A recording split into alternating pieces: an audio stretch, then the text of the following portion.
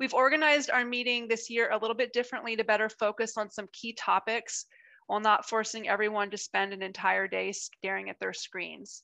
So on the first day today, we'll be having short presentations on sudden oak death, Bay Area tree decline, and a review of other plant health concerns, followed by a brief Q&A period. We plan to wrap up in about an hour and a half or by 2:30 p.m. Pacific time.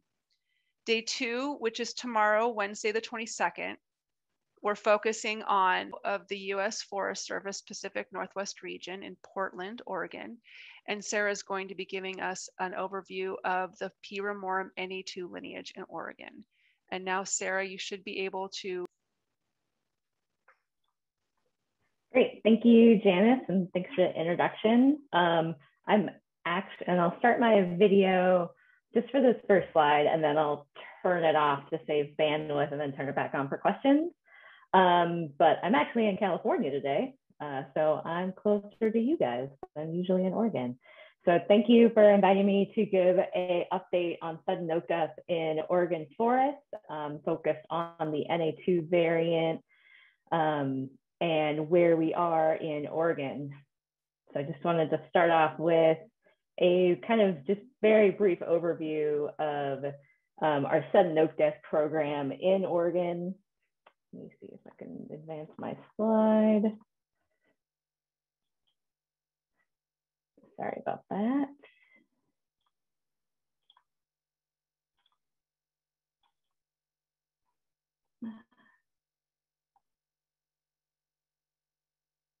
Hold on, I'm gonna have to end my show and start it up again really fast. There seems to be some issues. I'll stop the share.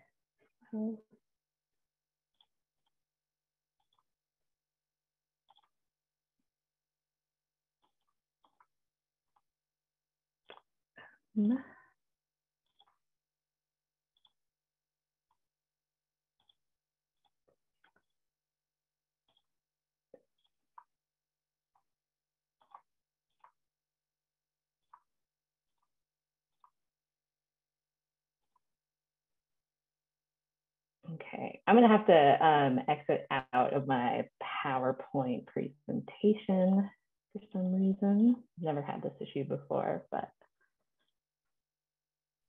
It's the day to have those issues, Sarah, so welcome to the club.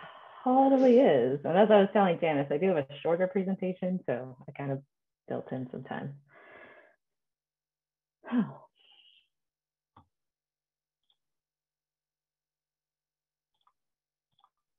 Okay, so our sudden oak death program in Oregon consists of 5 components. We have year-round survey and detection for new infestations outside of our generally infested area here in Oregon. And these are done by staff at the Oregon Department of Forestry, U.S. Forest Service, and Bureau of Land Management, and consist of ground surveys in high-risk, high-priority areas, stream baiting from April to around December of every year.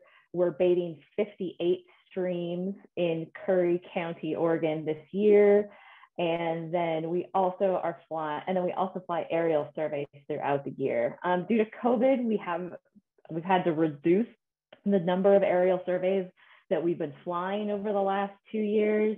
But we were able to get 1 helicopter survey in earlier this year, and we will be flying a fixed wing survey actually next week here in Oregon. And then we also have been relying more heavily on high resolution aerial imaging and using structured classification to help us pinpoint potentially new infestations of sudden oak death outside of our quarantine area. Once we find a new infected site, we delimit the amount of infected trees in the area, and then we set a treatment buffer based on those highly intensive ground surveys. And then we treat the infected site, and this includes cutting, piling, and burning both infected tan oaks as well as healthy tan oaks within a certain buffer size. This can range from 500 to 600 feet around a single infected tree, depending on the amount of funding available, as well as the priority of the site based on the location in the quarantine, lineage, as well as agency priorities as well.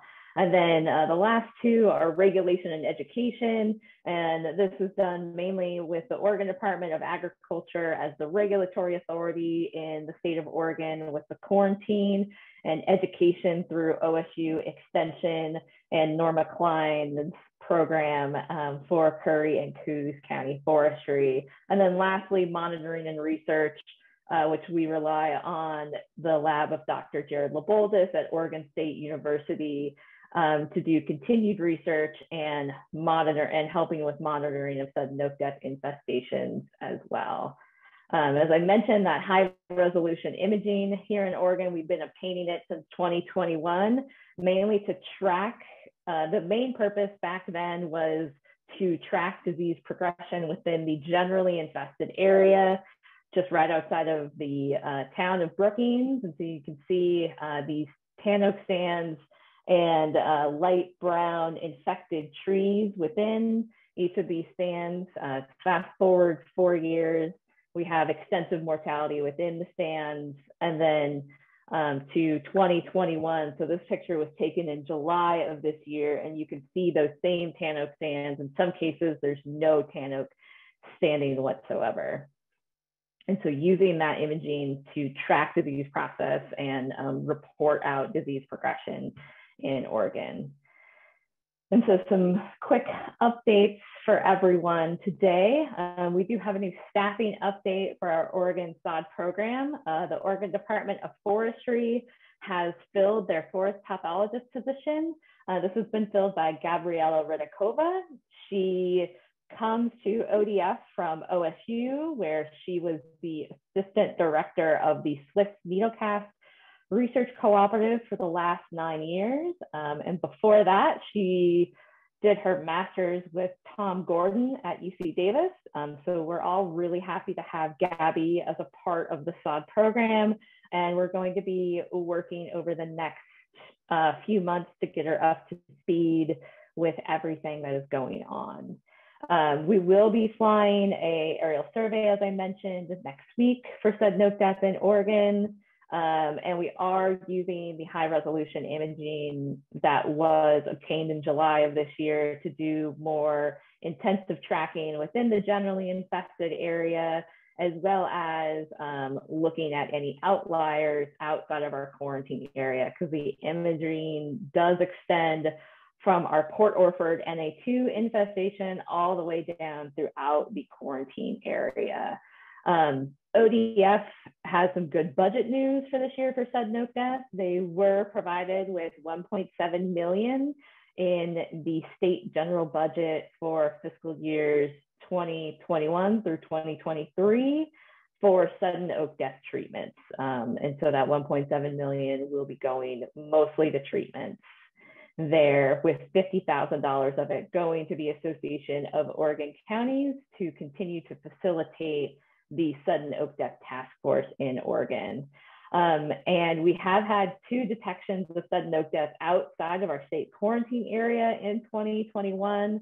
The first was, you'll see it's along the Rogue River in that purple emergency quarantine boundary. And that was detected in March of this year using actually NAPE aerial imaging from that was acquired late last year. And so we were able to get on the ground, sample, and those trees have already been cut and piled as of May. So within 2 months, we were able to get those trees on the ground, and we're just waiting for more rains to come to get them to burn.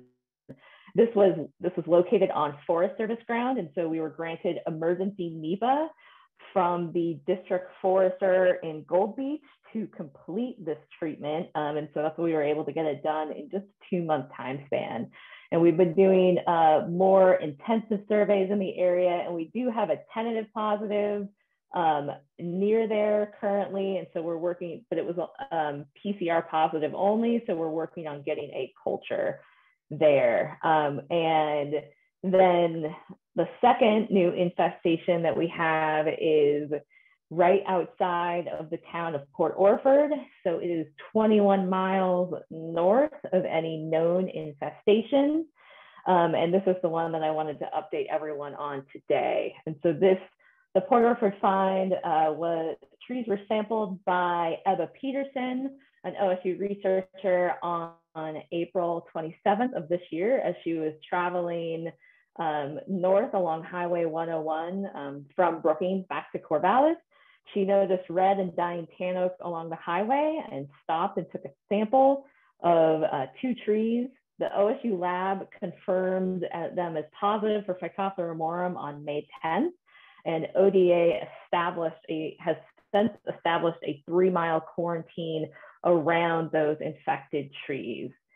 And this was alarming to us in the beginning, or when Ebba confirmed them as positive, because it represents a 21-mile jump from any known positive of Phytophthora ramorum in Oregon forest, and only 13 miles from the Curry-Coos boundary in Oregon, which one of the main drivers of slowing the spread of sudden oak death in Oregon is to prevent the potential and delay the potential spread of sudden oak death into Coos County because of the economic impacts that could happen to the port of Coos Bay and the timber export markets. And so here's the 3-mile quarantines that were established around both of those new finds outside of the sod quarantine in Oregon. And so here's the 2 trees that Ebba spotted along the highway.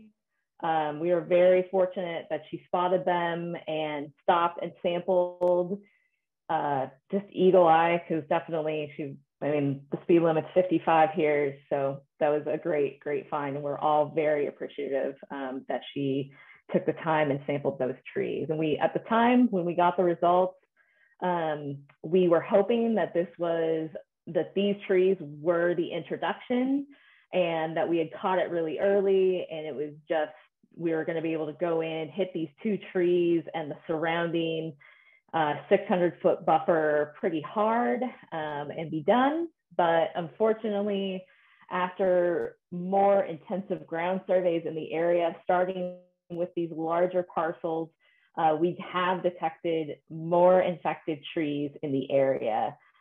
So far, they've come up as the NA2 variant. This was confirmed by Nick Grunwald's lab at Oregon State University, USDA ARS. And so this to us points to a new introduction in our Oregon forest. And so since then, we've increased ground and stream and aerial surveys. So we were able to fly a helicopter survey over this area in mid-June of this year. We've also installed 4 stream baits in this area. And we have at this point over 150 positive samples. We have begun treatments within this area, as you can see in those kind of teal blue blocks. It's about 50 acres that ODF has done herbicide hack and squirt treatment on the tan oaks within those blocks, and cutting of those tan oaks started just last week.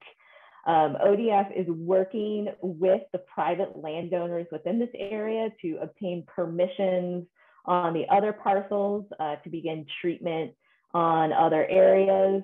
With the treatment buffer set as it is, it's a little over 500 acres, and so it will most likely use up that 1.7 million that ODF was granted in the state budget. So far, we've had very good cooperation from private landowners in the area. People have been seeing the increased presence in ODF and Forest Service vehicles, and they've been stopping and chatting and just asking folks what's going on. So that's been really good and positive. We enjoy those positive experiences with landowners. And so ODA has also been involved heavily sending these samples to the National USDA APHIS lab for final confirmation, because it is a new location. as well as beginning the process of scoping potential for a quarantine boundary expansion. And OSU Extension held their first landowner workshop last week, and we'll be holding a second workshop tomorrow for local landowners. And here's a shot from our new high resolution imaging from this year. And so you can see that sudden oak death has been in this area for quite some time. Being on the ground with Alan Kanaski and Jared LeBoldis, the three of us really got the feeling that this has probably been here for about 4 to 5 years undetected. And really that find from EBA was the way that we were able to do it, because it was finally visible from the highway.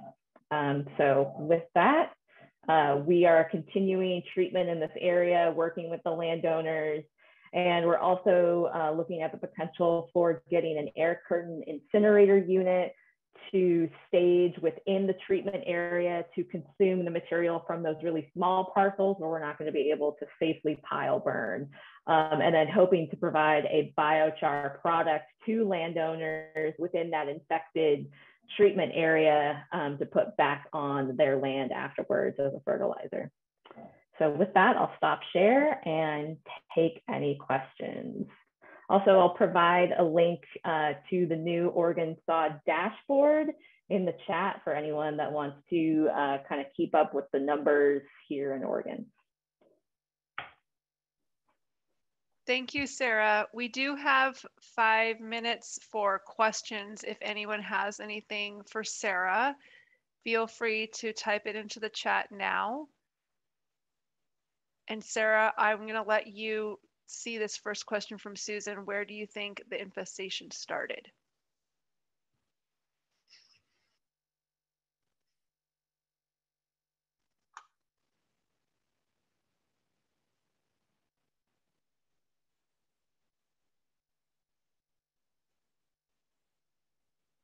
And Sarah, you are not sharing any audio if you're talking right now. Oh, oops, sorry.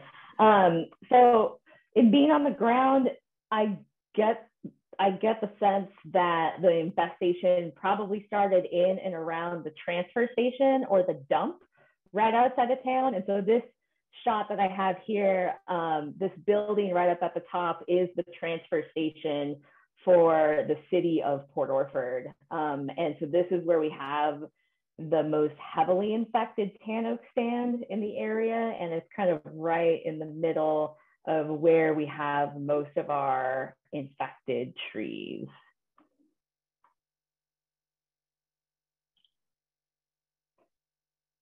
Sarah, do you want to take one of these other questions? Chris had asked, where does the range of tan oak end relative to Port Orford?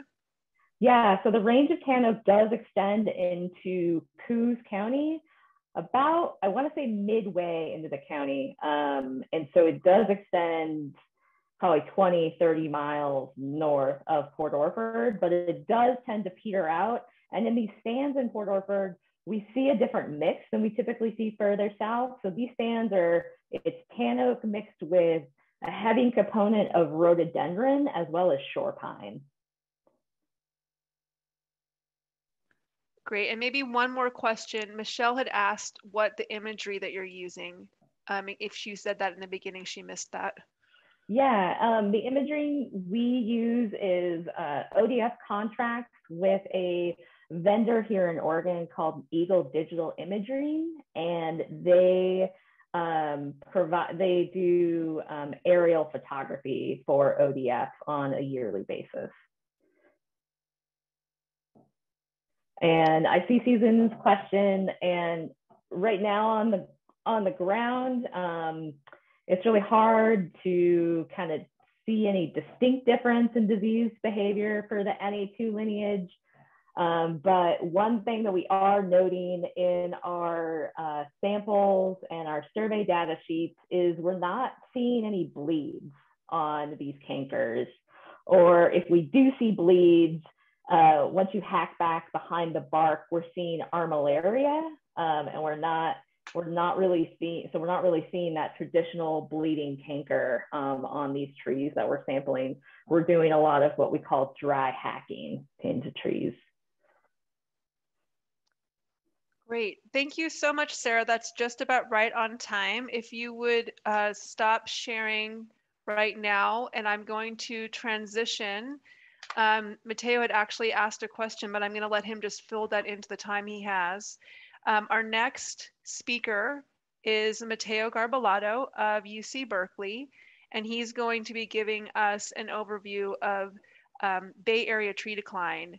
And there you can see his title slide. Mateo, you should be ready to take it away. Okay, well, I have a pretty big topic to discuss because this is brand new information for science. So I guess we can talk about those topics later on in the discussion. So I'm presenting today some still preliminary results that were the outcome of pretty intensive research that was asked of my lab in the last 6 months.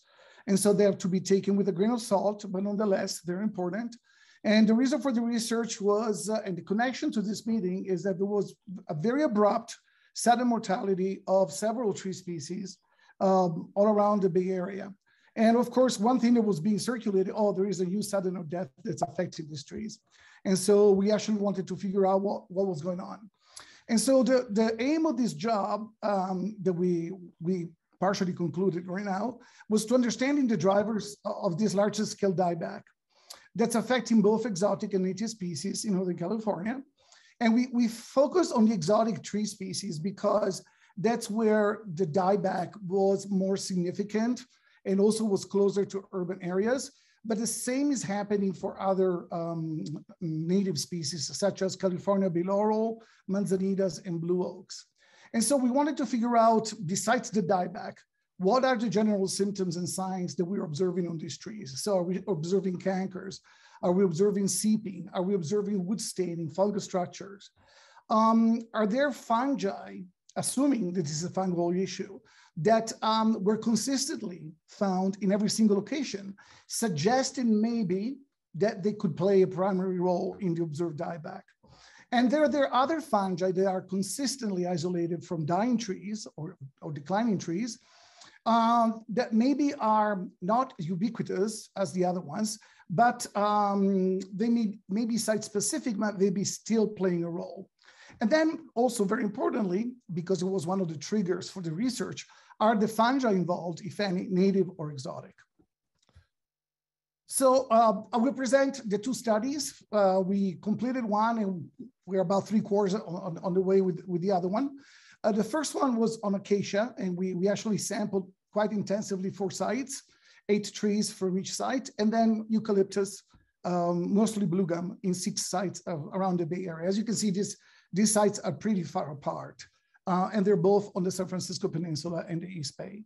And the approach here was to intensively sample individual trees, between 4 and 8 trees per site, depending on the species, and to sample any symptomatic plant tissue that we could find. So symptoms was very important in driving what we were actually culturing. And we were culturing everything on 5 different growth media, and we were also baiting the soil from under each tree. And baiting is done to find out whether we may have any soil-borne pathogens, and in particular Phytophthora. This is what this mortality looks like around the Bay Area. I should also point out that this is really a dieback. It doesn't really mean mortality. Some of these trees are coming back, and this is actually one of the unanswered questions because we did our research really rapidly. These are acacias, blackwood acacias that are dying, are declining in large numbers in the East Bay. And when we went into these different sites around the Bay Area, it was pretty clear that in every site we could find symptoms like this. So we could see cankers that were visible from the outside. I'm hoping that you can see these cankers, these fissures in the bark, sometimes with some reaction wood. These were fairly consistent. When we went and studied eucalyptus instead, we really didn't have anything like that. The only consistent symptoms, so these are 2 different stands in 2 different locations. It's hard to see in the picture, but if you look on the left-hand side, you can see that the canopy is actually brown. So most of these trees had canopy that was partially or in a very high percentage of the canopy was brown. And the only consistent symptom that we found on these trees was not cankers, was not lesions, but really it was the browning of the leaves. So leaf blight was the only symptom that was consistent and ubiquitous across all the different 6 sampling sites that we studied in the San Francisco Bay Area. And so these are the results. So we collected quite a large number of samples. Remember that each sample is processed 6 times. So, well, 5 times plus 1 for each tree. So we had 81 samples for acacias and 124, so multiply that by 5. Again, the symptoms were very different. So we definitely had cankers on acacias. We only had leaf browning that was consistent in every site. We did have other symptoms that were site-specific, and I don't have time to go through them, but we had all the different types of symptoms that you expect in declining trees. We found them, but they were not widespread. They were site-specific. And we did find a very large number of fungi that have a reputation for being pathogens of some sort. However, in the acacias, the only 2 that were found in every single site were Diaporthe funiculina and Dothrella viticola. And usually we found either one or the other, but the sampling was not very intensive, so that is not definitive. In the case of eucalyptus, the only ubiquitous fungi that we found were leaf fungi, mostly a fungus called Pseudosidova eucalypti and another one called Cladosporium. At each site, we found symptom and infection by other latent pathogens. But in every case, except for one, these other latent pathogens, so I'm not talking about Diaporthe and Dothrella, they were only found in trees that were already infected by Diaporthe or Dothrella, with one exception, a zygomycete called Umbellopsis ramaniana. This was the only exception. The trees were declining, and the only fungus that we found consistently was Umbellopsis ramaniana in one site. For eucalyptus, we found a variety of latent pathogens. And we also found attacks by pathogens that normally are associated with trees that are declining very severely, so at the end of their life. Any sign of alien pathogen? In acacia, not really. We only found one pathogen. It's a pathogen of acacia, only reported from Australia. And it's known to be a latent pathogen with an endophytic stage. It means that it lives inside the plant, but it doesn't cause disease. So it's likely to be moved around where acacias are moved. And with greenhouse inoculations, we have shown it is a little bit more aggressive than the native species, but we couldn't really inoculate it in adult trees because of complications. And so we don't really know if it is an aggressive pathogen or not. It was only found in one site, but that site is the worst hit.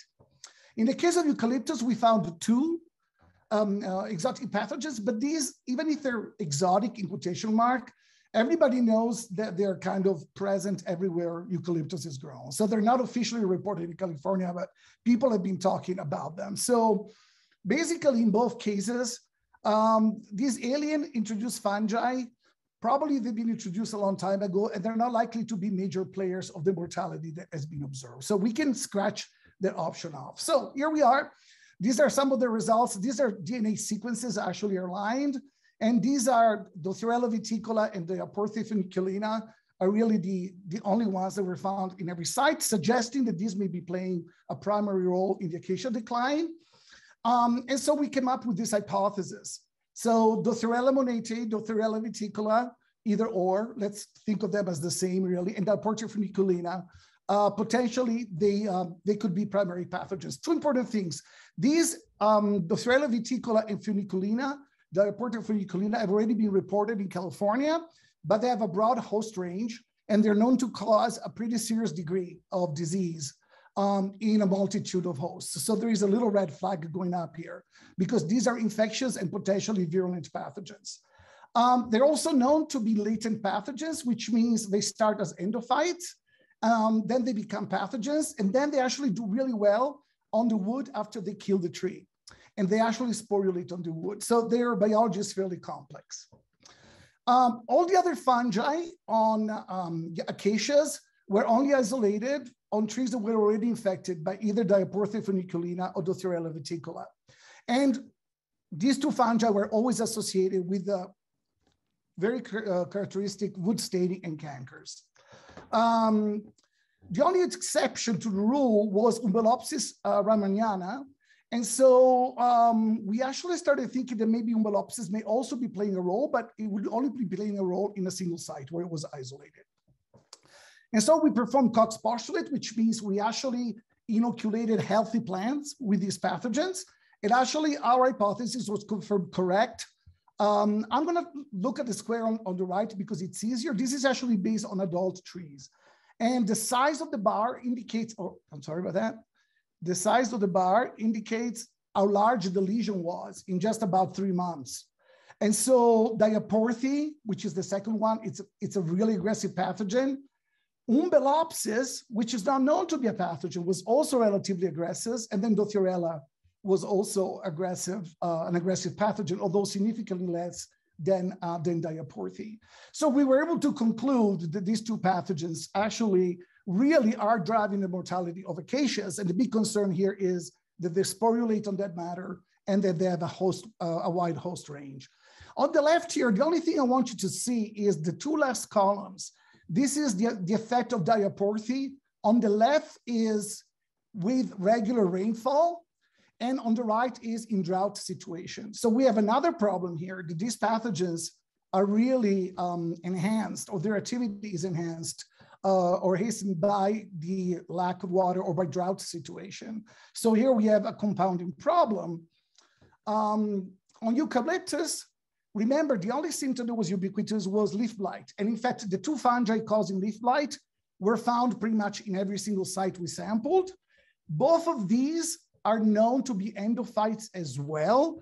So really the most parsimonious explanation of their presence is that these fungi have come along from wherever these eucalyptus came from, have come along, and now because of climatic conditions, their pathogenic activity has been triggered. So this is a commonality between the results of the two species.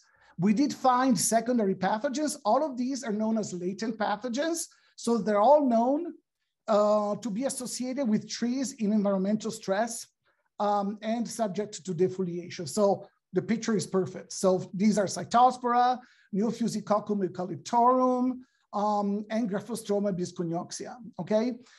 These were they were not present in every single site, but some of them like Cytospora and Neophysicoccum were present in 3 sites. Nonetheless, these really, they were very marginal in terms of symptoms that they were causing on a tree. It could have been a single branch that had symptoms, and that's where we sampled because we were looking for symptomatic tissue. So let's clarify what I'm talking about. So a primary pathogen is an aggressive microorganism capable of causing disease in a healthy tree, like Phytophthora ramorum, the agent of sudden death. We didn't really find any primary pathogen. A secondary or opportunistic pathogen is one that can only cause disease in a tree that's already infected by another pathogen. And we had plenty of examples of this in our case, but usually, for instance, the trees that were already infected by Diaporthy, and we had other pathogens that I didn't have time to talk about. So they're not really the topic of this short presentation. When I talk about latent pathogens, I talk about these endophytes. So they can live within a tree for decades. And normally we know now they're triggered by altered physiological condition in the plant. And definitely climate change can trigger that. So we know the water shortage can trigger their activity as pathogens. And then they can do very well on the dead trees, the trees that they killed, and they sporulate abundantly. And when it rains, we will infect new trees. So let's put the piece together of the story for acacias. Acacias are not native to California, and probably they're not very well adapted to the sites where they're being planted. We have 2 fungi, Diaporthy funiculina and Dothrella viticola. They're generalists, and they're non-endophytes that can turn pathogenic and cause aggressive disease. And that's exactly what we think is happening. Because they're already inside the tree, they can cause disease in a very, very short time. Probably both fungi had a long period of time when they were able to jump onto acacias from other hosts. So they've been reported on multiple hosts in California and around the world. So they had plenty of time. However, we also think that the high rainfall of 2017, which was the wettest year, the wettest year in California history, probably led to a very significant colonization by these endophytic fungi. And then the drought triggered their activity as pathogens.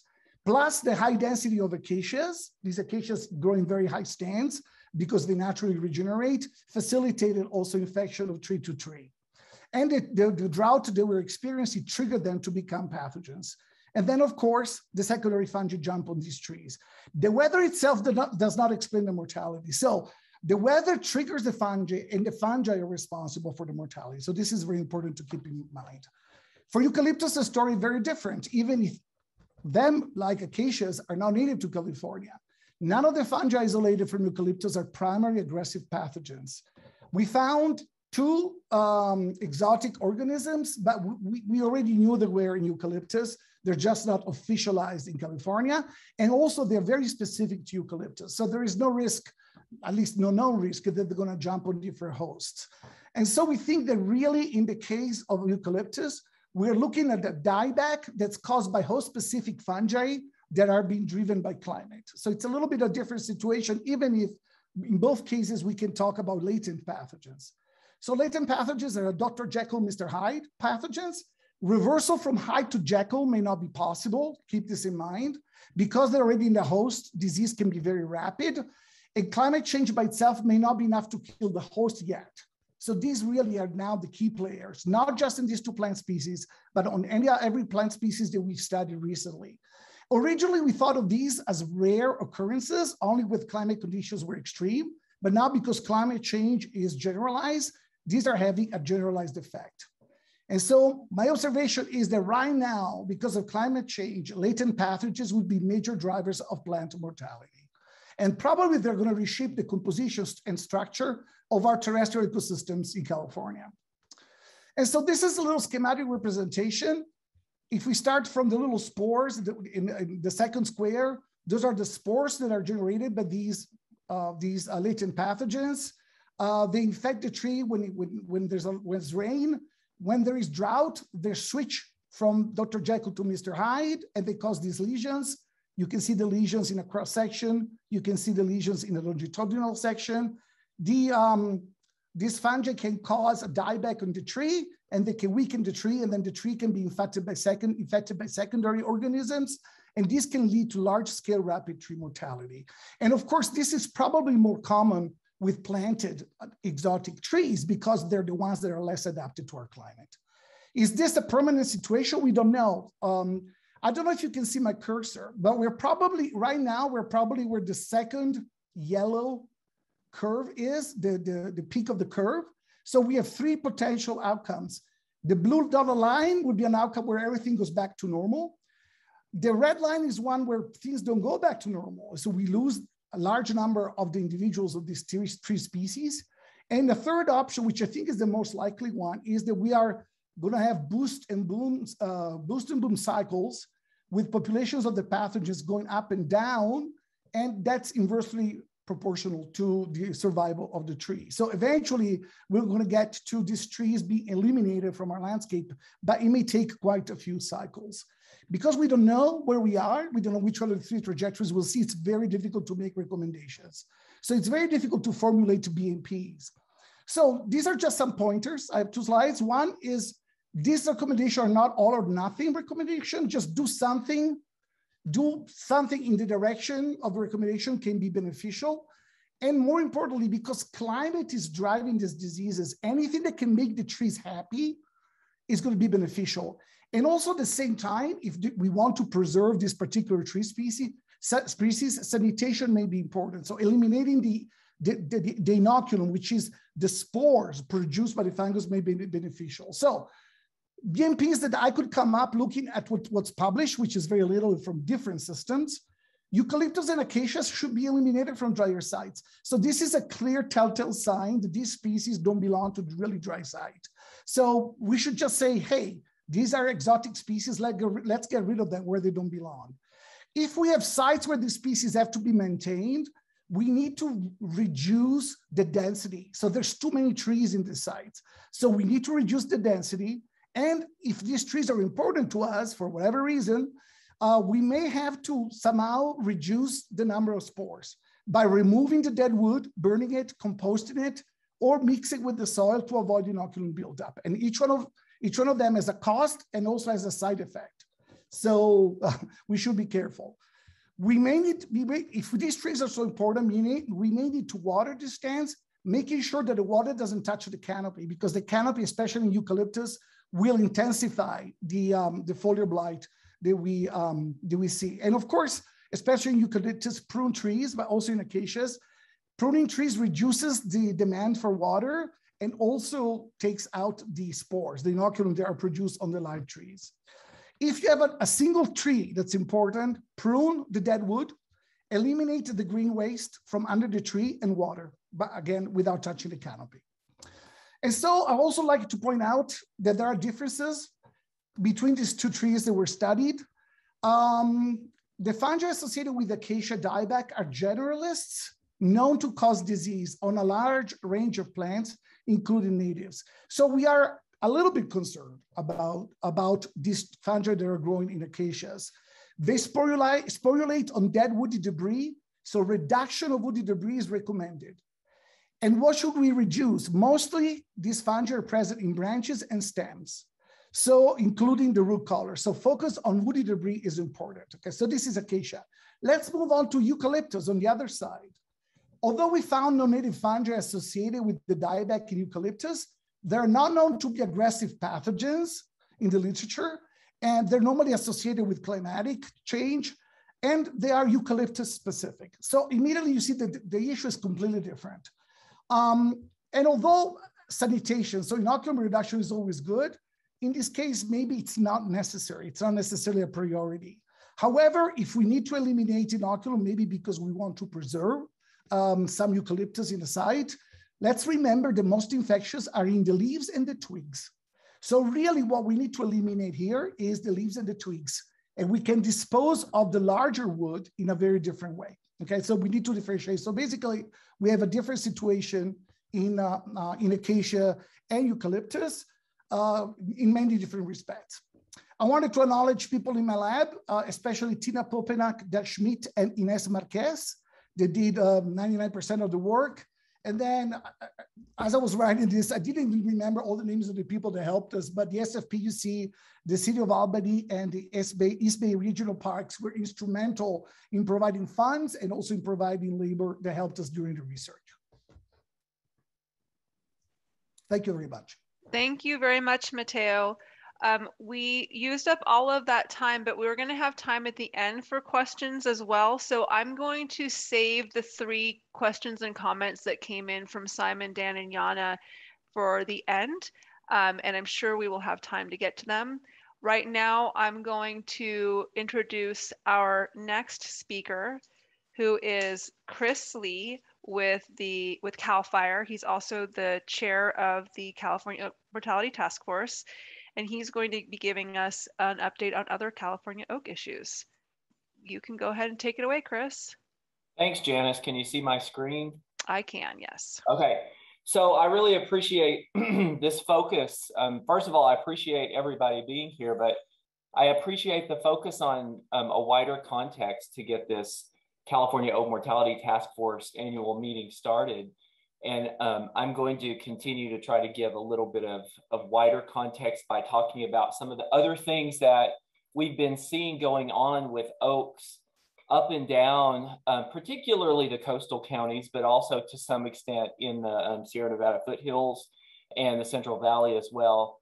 And you can see from my first slide here that this is a compilation of information from lots of different people who are out there looking or in the lab receiving samples and diagnosing them. And their contributions and their vigilance is much appreciated.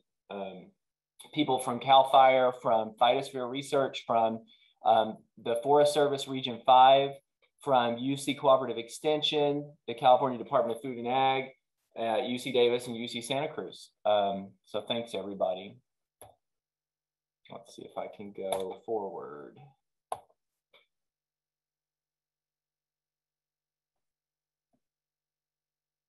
Okay, so the first one that I want to mention is the one that we seem to be seeing up and down the coast most commonly. One thing I should mention before I get started is some of these I have sort of chosen to try to emphasize this year because they can be sudden oak death lookalikes, particularly when cruising by on the highway at that 55-mile-an-hour speed that Sarah mentioned, but also in many cases, even when you're up a little closer.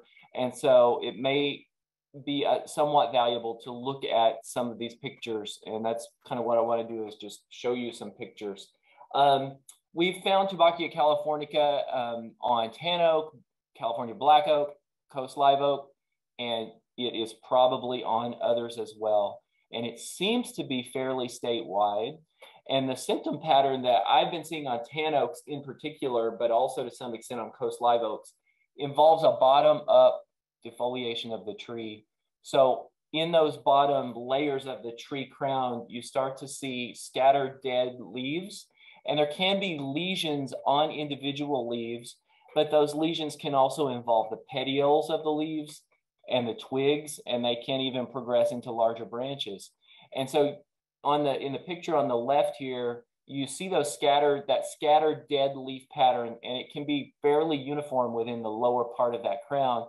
On the right, you can see how that looks when you're zoomed out a little bit more. It can be more or less severe, depending probably on how much inoculum there is in the area there. And then it progresses to what you see on the left in this tan oak, where basically a large part of the bottom of the crown is hollowed out, and the parts at the top where there's more sunlight and more airflow potentially seem to be relatively unaffected. That's a pretty common scenario. But there are those trees that also seem to go into a long-term decline. And it's pretty likely that there are other pathogens involved in many of those cases, whether they're root pathogens or they're pathogens of larger branches or the trunk of the tree. And we'll talk about one or two of those as well. Here it is on coast live oak, similar pattern, attacking the bottom part of the crown first. When this was first identified as a sort of a newly spotted pathogen in California, even though it's probably native, by folks in the Sierra Nevada and folks from CDFA, they saw it on California black oak. And I don't have any pictures to show today, but on California black oak, one of the prominent symptoms seems to be that holdover leaves from the previous year, they aren't detached from the tree. And so you can see those dead leaves still holding on and not blowing off even after the new leaves come out for the year. So that's Tobackia. It seems to be really widespread. We've collected a lot of symptoms throughout Del Norte, Humboldt, and Mendocino counties this year, and the majority of them have Tobackia on twigs or leaves, even if they have other pathogens involved as well. But moving on to the next one, Diplodia corticola, which seems also to be very widespread in California. And I don't think that anybody knows for sure whether it is native or not. So has it been widespread always, or is it becoming more widespread? Not sure, but you can see some typical symptoms of diplodia here in these pictures from phytosphere on the left and one that I took up here in Humboldt County on the right. It can cause pretty large stem cankers on tan oaks. I assume it can on other kinds of oaks as well, but the tan oak ones are the ones that I see or think I see fairly commonly. And then on the right, you have entire branches that are being killed by the pathogen. So as opposed to that sort of scattered leaf mortality that you see throughout the crown from Tobackia, with Diplodia, you often see these single branches or large sections of trees with flags that consist of many dead leaves at a time. You can also see roughened bark associated with branch cankers or stem cankers from this pathogen. And it can also create bleeding on the stems or branches of trees, as on the right. These are both tan oak here. And these photos are from down south along the coast, and they're by Kim Corella. And you can see a twig canker on the left. You can clearly see that margin where dead and living tissue meet.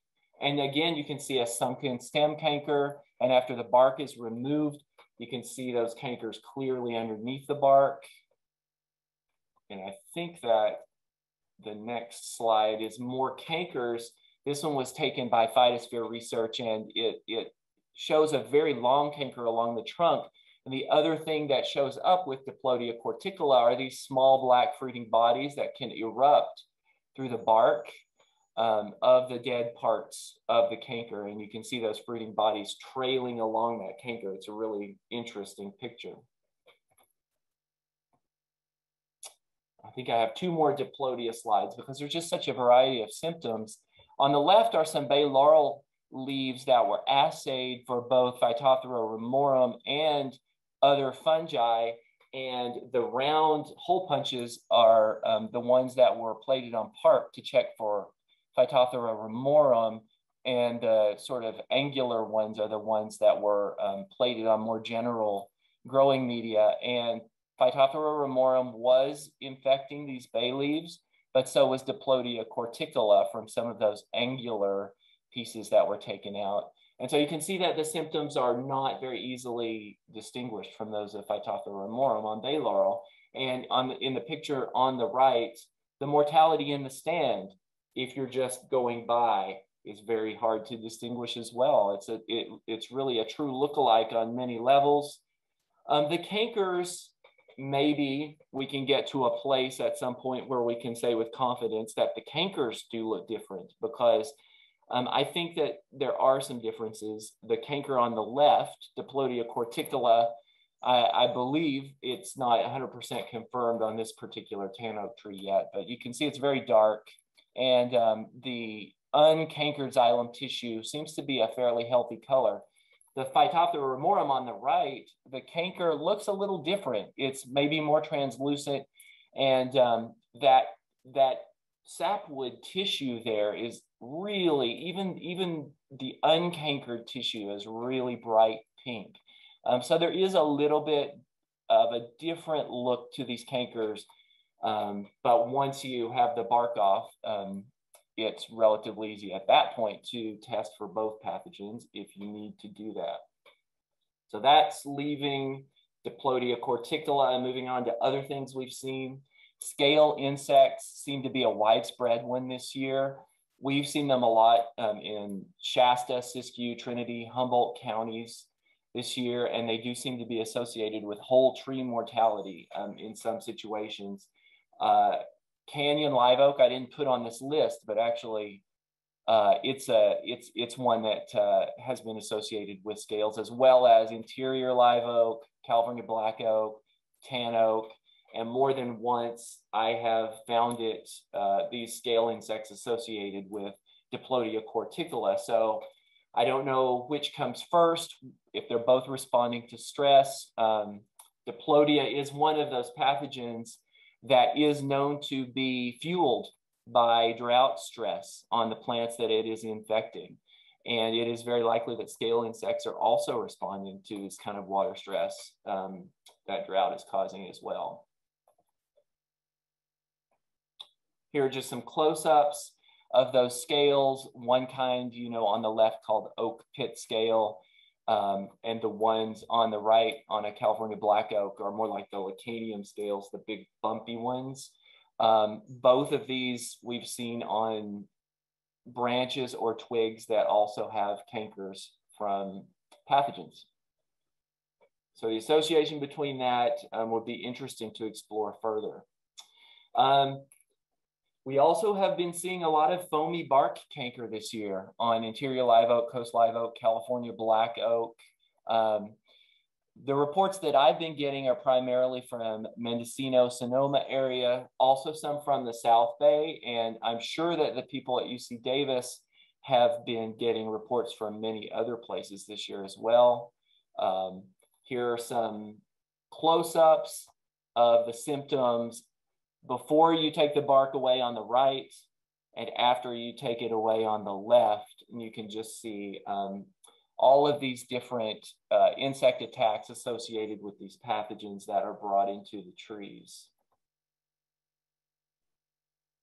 Here are some more samples from shared with me by CDFA, showing insect entrance holes and galleries, along with the associated fungus that it brings in with it, a Geosmithia species. And you can also see the fruiting bodies in close up on the right in those galleries.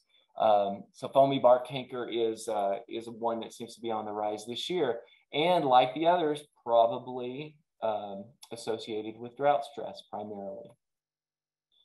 Also, Phytophthora ramorum isn't the only Phytophthora that we see out there attacking oak and tan oak trees. Phytophthora cinnamomi is also observed fairly commonly, and symptoms from it in association with other organisms are probably on the rise this year as well.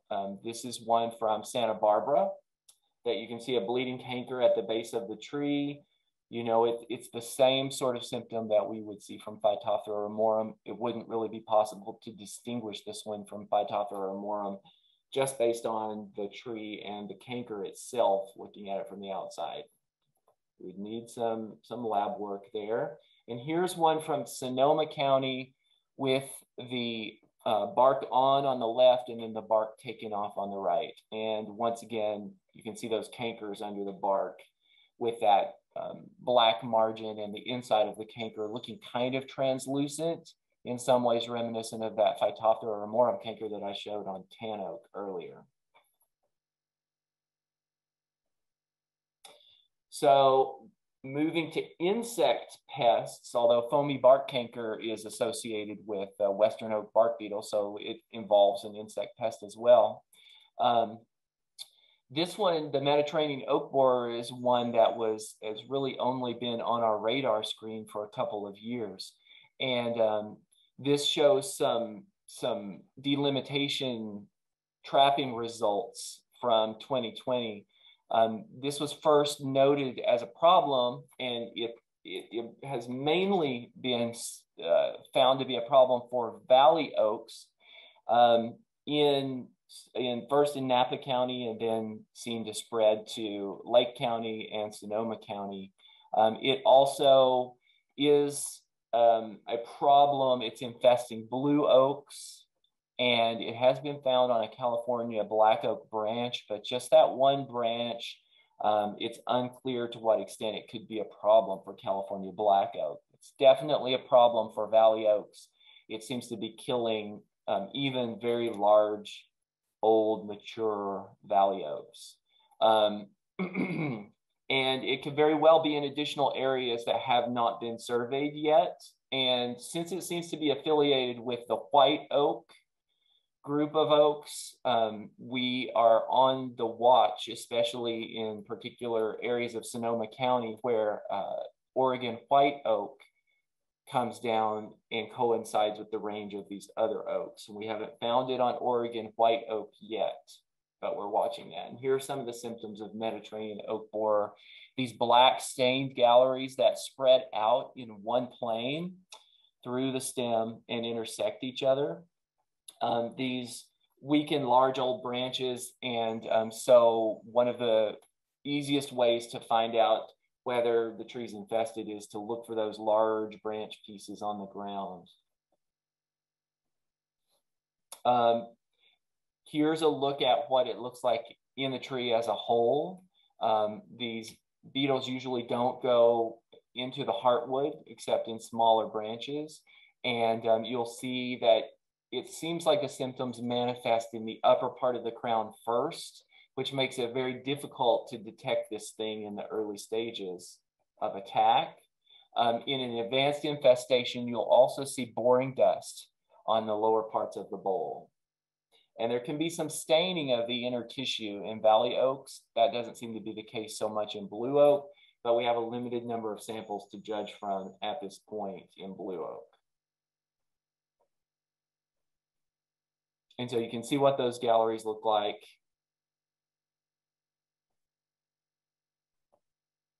And then the last thing that I want to touch on that we've been seeing in a fairly widespread manner this year is California oakworm. And Kim Corella has been seeing it down in Santa Barbara County, infesting some large acreages.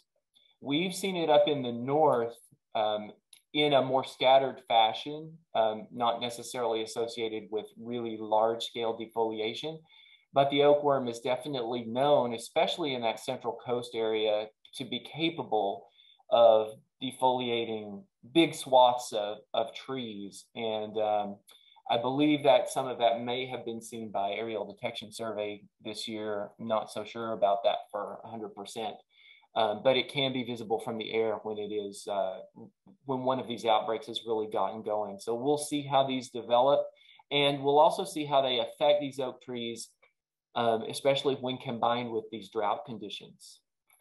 I believe that that is all I have. Yes, and I just wanted to kind of give you a quick walkthrough of some of those pictures so that people can be on the lookout for some of these sudden oak death lookalikes, and just be aware that what people are seeing out there is not always sudden oak death. Thank you, Chris. That was great. We have time if we want to for a specific question for Chris. There was a little bit of comments that Mateo had put in about some of the things that you were talking about, Chris. I don't know if there's not a question in there, but just to see what Mateo has written. Yeah, and then if there's any other questions, we can take those. I do appreciate those comments. Those seem totally on target to me, and especially the one about diplodias being driven by drought. They always seem to be linked to drought, whether they're in oaks or pines. And the healthy tan oak phloem is pink. It definitely is, but I at least think that I see it turning really bright red in many cases when it's infected with some sort of Phytophthora sort of pathogen, or maybe Armillaria as well. And so I saw a difference between the phloem in the tree infected by Diplodia and the one infected by Remorum. And maybe it's my imagination, but that's what I thought I saw. Management strategies for Tubacia. The problem that I see with management strategies for Tubacia is that it is extremely widespread, and it seems to be infecting large swaths of both the crowns of individual trees and large numbers of trees in a given area. So it's very difficult for me to know how you would effectively treat that, particularly since it's a native and widespread pathogen, and maybe since its damage is linked to drought too.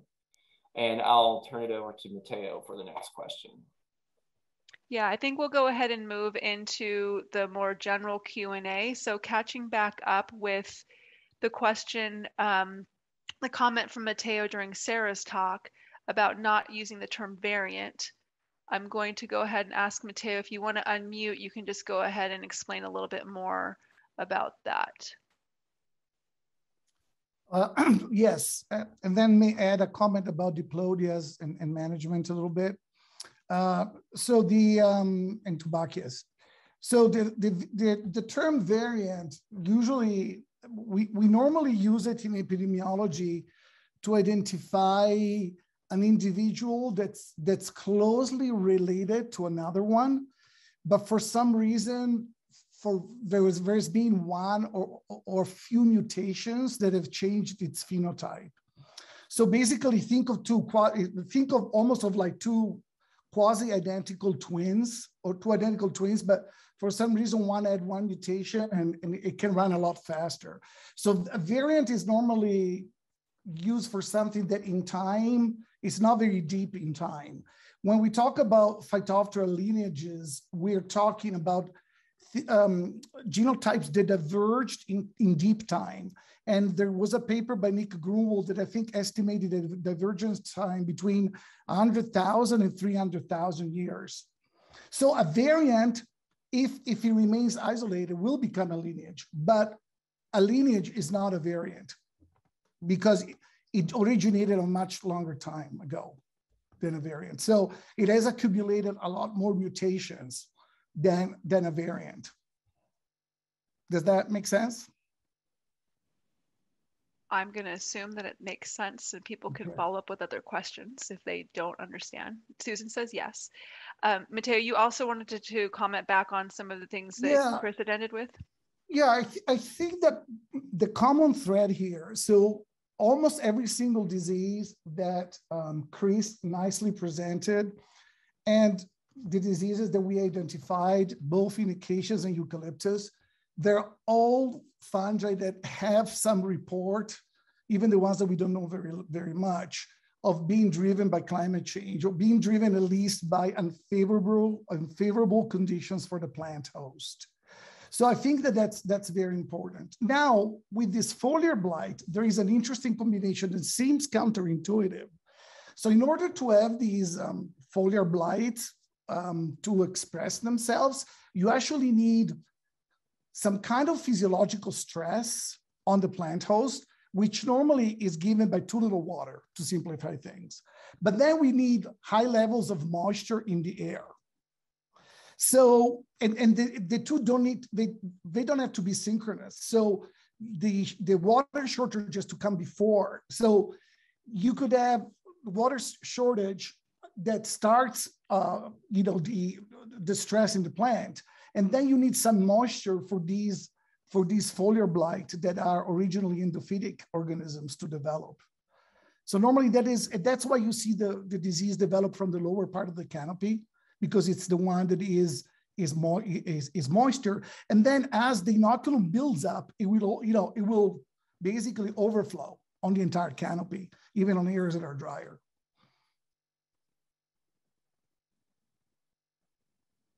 So anything that you can do to reduce the coexistence of these two conditions will slow down these types of diseases in general. So limit the number of spores, limit the relative humidity on the canopy, and give enough water to the plant if possible. I mean, you're not going to go water the forest, but theoretically speaking. And Jana has a follow-up question that maybe combines both what Matteo you just said and something if Chris wants to chime in about how climate becomes more or less favorable for some of these different issues.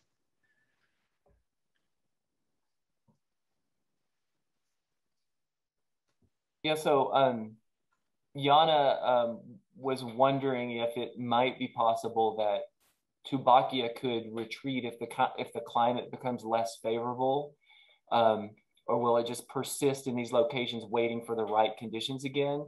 I mean, based on everything that I've heard, including the things that Matteo has been telling us, I am assuming that these pathogens tend to persist waiting for the right conditions, especially since many of them seem to be native and widespread and very well established. And I'd be curious to know if Matteo agrees with that. Yes, so do you remember when I showed you the slide with the 3 curves? So if you remember, the yellow curve was the one in the middle, and it goes up and down, but it keeps going higher up. So if anything, these pathogens the Tubacia is is well known to be an endophyte.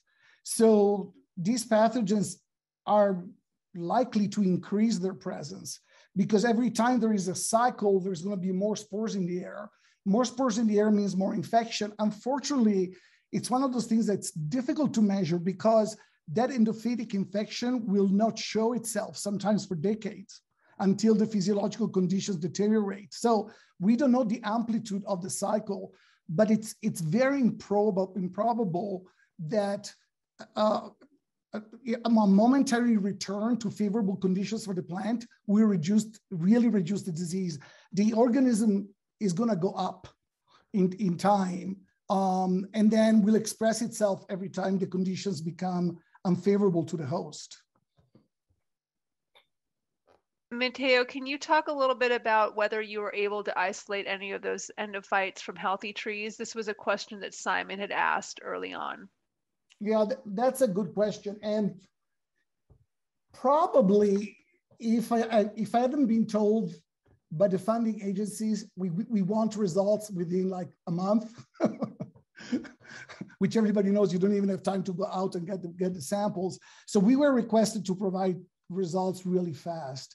So one bias of our research was to sample diseased tissue, but there is ample literature. All of the taxa that we found and that I refer to as latent pathogens are all known to be present in healthy plants. So I'm using the literature as a support of the fact that these exist in healthy plants, and the literature is very ample. I mean, there's lots of papers on almost every single one of those organisms that I cited.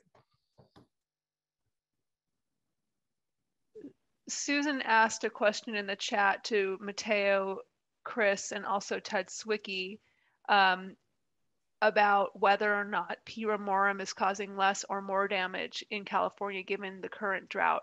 And Ted has responded with his thoughts about drought stress. I'm wondering if Chris or Mateo want to add anything to that. Well, I do think that we'll, for those of you who are able to tune in tomorrow, that we're going to get an update on Mateo's sod blitz results. Is that correct, Mateo? That might help answer that question a little bit. Yeah, whatever. Yeah, we'll share what we have so far. It's a little early for us, but we have some preliminary results. Yeah. Yeah, and I personally suspect that we are seeing somewhat less damage in terms of mortality, or I guess really more in terms of new infections this year. In terms of mortality, we still may be seeing some mortality that's connected to sudden oak death simply because those trees were infected back in the time when we had a wetter winter, the one that Mateo referred to, and they're just now, the drought stress is maybe hastening some of that mortality. So, you know, it's hard to know given that lag period, but I'm guessing that there are less infections this year.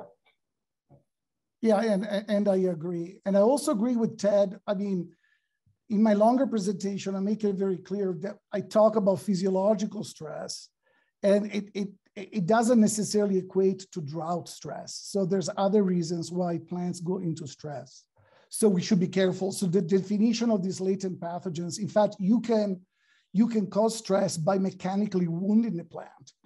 So it's and Ted mentions the understory. If it's in the suppressed understory, you see some of these pathogens.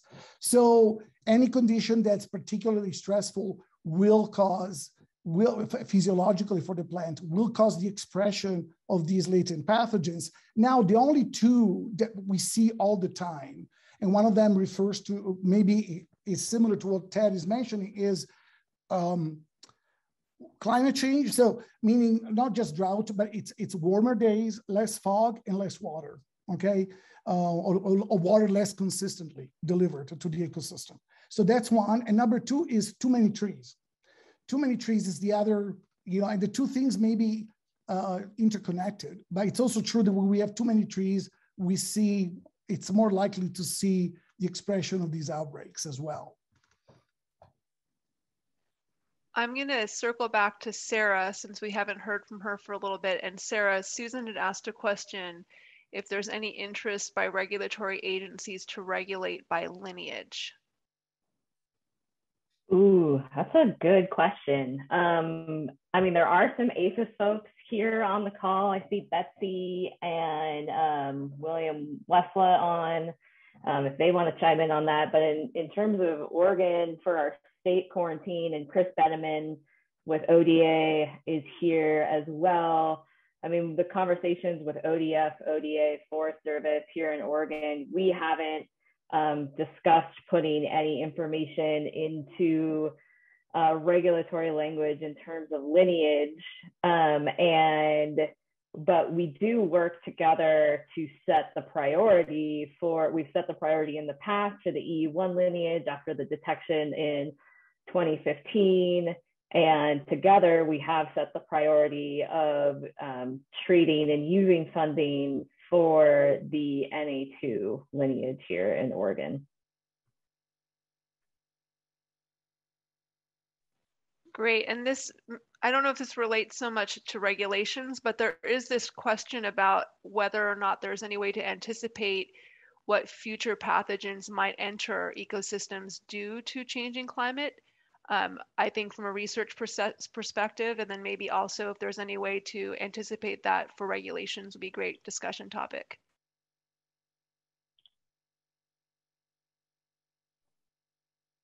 Can I take a little crack at that? It's important, I think, to separate sort of non-native invasive problems from those that might be already here and widespread. We have a good idea of what some of those non-native invasive things are that could enter and cause problems regardless of the climatic situation. For example, emerald ash borer or gypsy moth. I think it's more difficult to anticipate which native widespread pathogens, especially the latent ones that Matteo talked about. It's a lot harder to anticipate which ones of those might cause problems.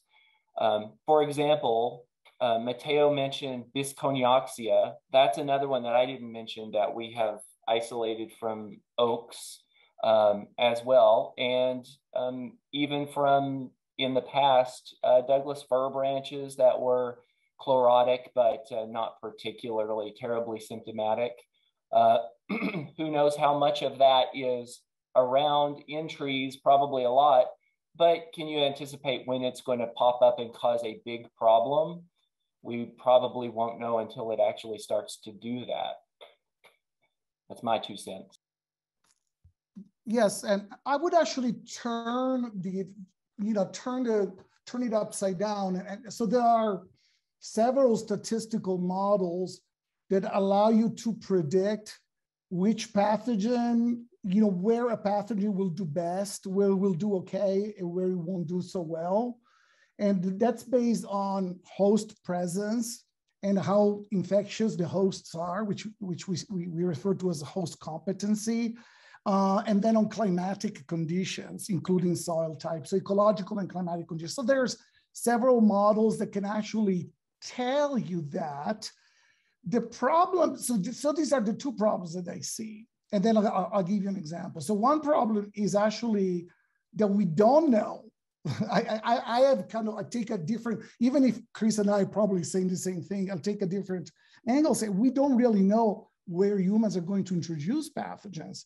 And so the human component is kind of relatively unpredictable. And because there is no steady variable or a variable that makes any sense biologically that we can input in these models. So except for maybe urban areas or agriculture, of a certain type. So we can input those, but those are highly variable. They can change because crops can change. So they're not very stable and they haven't been used successfully. But we could actually predict which pathogens that are present somewhere else could do really well. The other problem is that it's hard for us to predict the future in terms of ecology. So we can use current data, so we can use current climatic and ecological data, and we can say, well, as of now, these are our predictions. But as Chris was saying, the emergence of these latent pathogens is probably an immediate result of relatively rapid climate change. And that was not predictable. I mean, if 5 years ago we tried to model this, we would have never have guessed that all of these pathogens would have become so significant in Northern California. So that is kind of the complication. So putting the two together is a little difficult. One case where we could have success, for instance, Phytophthora cinnamomi, that was mentioned. So we have some understanding of where it is, both in agriculture and in nature. And we do know that some climatic conditions will increase disease severity because sometimes these oaks can actually live with Phytophthora cinnamomi for a long time. But if conditions become harsher for the oaks, then Cinnamomum becomes a major driver. So I think in that case, maybe it would be possible to combine the two. But as you see, it's a very complicated exercise. It's not something that's easily done. And there is a very high uncertainty in whatever you predict. Thank you both for that. Yeah, I mean, if you want to check it out, one model that's used a lot, it's ecological niche modeling. So that's kind of, if you type that in, it's a very common used approach to define where we should find a pathogen based on the known distribution in the rest of the world. We have about 5 minutes left. I'm going to do this one last question that I see hanging out there before we close out. So during Mateo's talk, Dan had asked about fog and whether there's any theories about how a marine layer could enhance the spread of diseases within a dense stand of trees. I would like to hear what Chris thinks. So I can talk from experience based on pine pitch canker. So for pine pitch canker, we found, and we were surprised, we found that the most sporulation by pine pitch canker was during the rainy season and then during August on the coast. And those years when we were working, there was a lot of fog in August. So my answer would be that, yes, I suspect that fog may actually favor some of these latent pathogens. What do you think, Chris? Yeah, I'm 100% with you there. And I think that's a really good example of the pitch canker being a non-native, and then some of the native pathogens also displaying that same tendency. A Western gall rust, for example, in coastal pines, it seems like it feels to me, just by observing it sporulating, like you can see it sporulating along the coast in May, you can see it sporulating in September, and rather than sporulating the whole season long, it's probably responding in some way to those optimal moist periods when there's a lot of fog and the temperatures are right. And so, yes, I think that that these pathogens can be really responsive to that, and that the fog makes a big difference. Conversely, in some places along the coast, some of the anecdotes I've heard from landowners are that they've seen over the years, this year may be different, but before this year, you know, for many years in a row, they felt like they had seen a lot less fog, and they felt like that was a stress factor at least on some of the coastal pine species. And that's anecdotal, and it's hard to kind of know how accurate that is. But I think it seems like fog is a really important factor. One late breaking question I think we might be able to squeeze in, which is whether or not spores can move on wildfire smoke.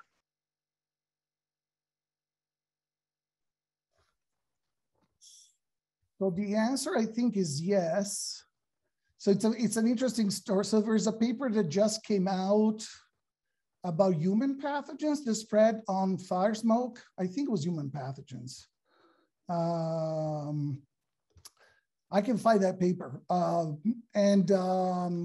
So I think it's a complex story, because movement may be favored by smoke, but then there are old papers that show that smoke inhibits, old papers done at Berkeley by Parmeter, that actually shows that smoke inhibits germination, of spores.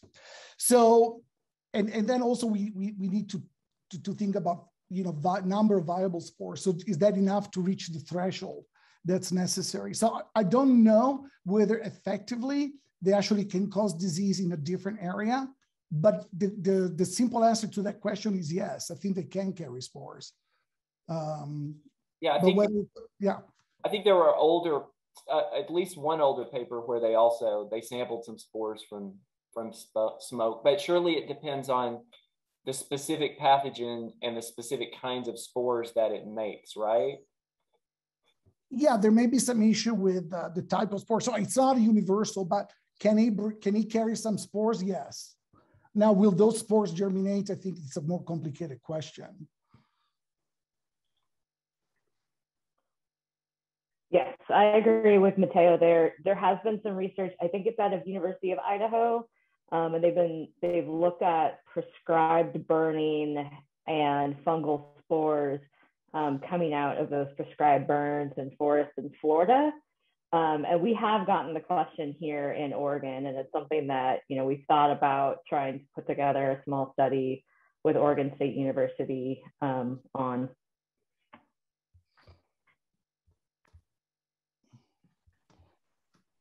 Well, with that, I'm going to end the meeting also because my 2 teenagers just came home from school and it's very loud in my house now. So I want to thank you again, Sarah, Matteo, and Chris for your presentations, and also to all the participants who are here with us virtually.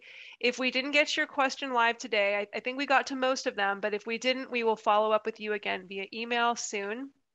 If you're joining us at tomorrow's Executive Committee update meeting, you should be able to use the same Zoom link that you used today. We'll be starting that at 1 p.m. Pacific. Again, that's tomorrow, Wednesday, the 22nd. Until then, I hope you all have a great rest of your day. Thank you so much.